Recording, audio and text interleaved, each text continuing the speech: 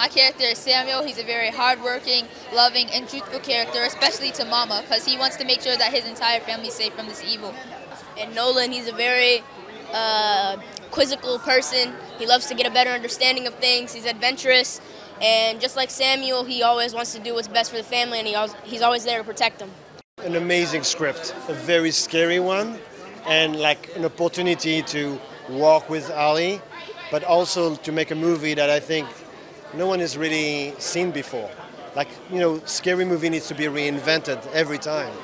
And this one goes in places that I think is not usual. I know that I fought really hard for these boys. That was really my big producerial role in this film, was to get the cast right, because it's me and just two young performers.